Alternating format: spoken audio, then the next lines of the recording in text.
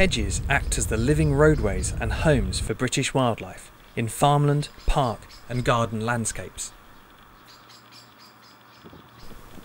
Hedgerows provide extra food for livestock and provide a barrier to stop them escaping.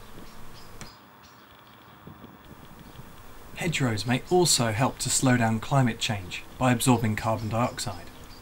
Some hedges can absorb between 600 and 800 kilograms of carbon dioxide per kilometre per year.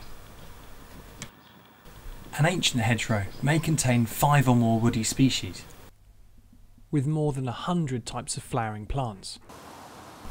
They can reduce strong winds and pollution, plus provide food and shelter for everything from invertebrates like snails and insects to birds and mammals. A large number of predator species can also be found living in and around hedgerows. These help farmers to remove pests from farmland. Hedges can also stop soil erosion and reduce flooding.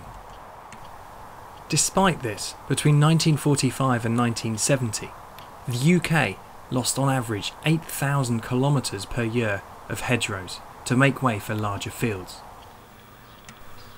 Fortunately, since the 1990s, nearly 4,000 kilometres a year of hedgerows have been replanted or renovated. Explore your local hedgerow. It might surprise you.